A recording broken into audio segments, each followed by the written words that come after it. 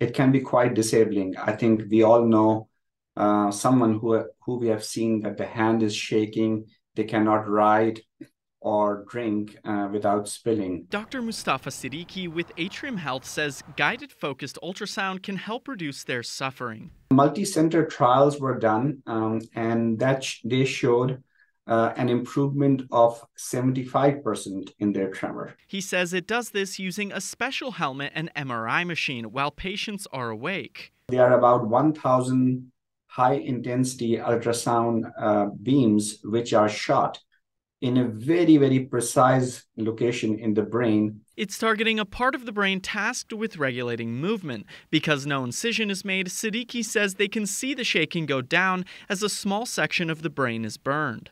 Patients usually go home the same day. He says once the hospital begins treating patients, he expects to see people from all over Western North Carolina and some neighboring states. It's been just around for the last few years. He says their first patient is scheduled to be seen this month and may treat over 50 patients a year in the years to come. Reporting from Winston-Salem, Phil Sterling, ABC 45 News, standing up for you.